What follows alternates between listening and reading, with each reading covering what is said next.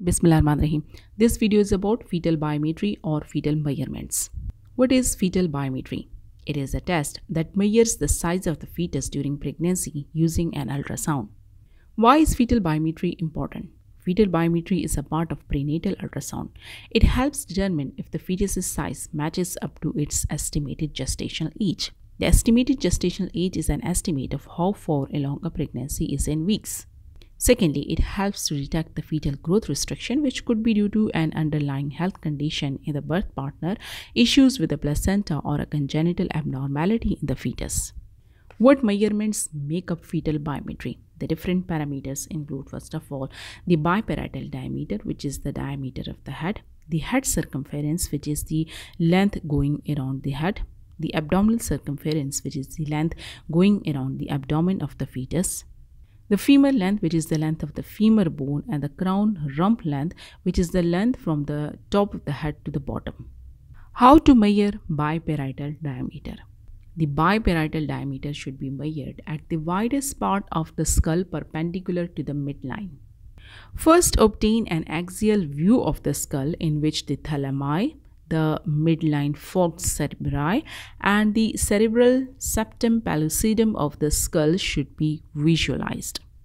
The caliper is then placed from outer edge of near calvarial wall to the inner edge of fore calvarial wall. So this is how we measure the biparietal diameter. How to measure fetal head circumference? For that, identify the fetal head. Locate the fetal head on ultrasound image. The head is often round and well defined. Use electronic calipers on the ultrasound machine to measure the outer edge of the fetal skull in a cross-sectional view. The calipers should be placed at the widest point on the skull, encompassing the circumference.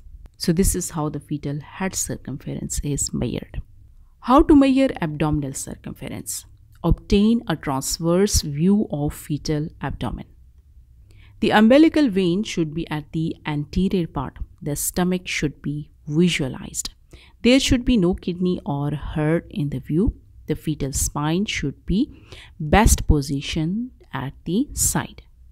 Now place the caliper on the outer border of the abdominal skin to measure the abdominal circumference of the fetus. So this is how we measure the abdominal circumference. How to measure the femur length? For that, slide the probe caudally from the fetal abdomen until urinary bladder is visualized. At this point, a cross-section of the femur is usually seen. Keeping the anterior femur in view, rotate the probe slowly until the full length of the femur is obtained.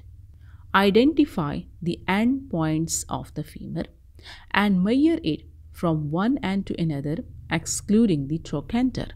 So this is how we measure the femur length. How to measure the crown rump length? Now, the crown rump length should be measured at the mid-sagittal section of the entire fetus. Ideally, the midline facial profile with a nasal bone, spine, genital tubercle, and a rump should all appear on a single image. Both crown and rump should be clearly visible for adequate placement of the calipers. The calipers should be placed on outer border of the skin covering the crown and the rump. Now, how to measure the estimated fetal weight? The most used equation of estimated fetal weight worldwide is the 3-parameter Headlock equation based on the head circumference, abdominal circumference, and femur length given by this formula. Log of the weight is equal to 1.326 minus 0.00326 multiplied by abdominal circumference multiplied by femur length plus 0.0107 multiplied by head circumference plus 0.0438 multiplied by abdominal circumference plus 0.158 multiplied by femur length. While doing fetal biometry, we also check the amniotic fluid volume. For estimation of amniotic fluid volume, we measure the amniotic fluid index.